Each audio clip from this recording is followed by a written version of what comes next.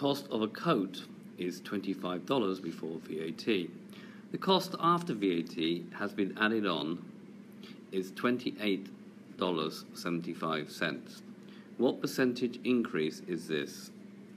So if we write down the price before VAT is 25 and the price after the VAT is 28.75.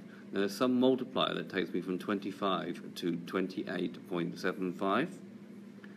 I'm going to call that multiplier M, and the object is that we need to find the multiplier M. So we can think of this as 25 times N, so we need to solve. 25M is equal to 28.75. Now in order to get M on its own, we would need to divide by 25.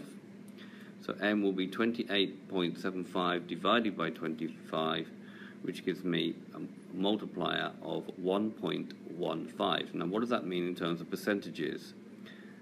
Well, the 1 stands for 100%, the 15 stands for 15%, and this is the increase.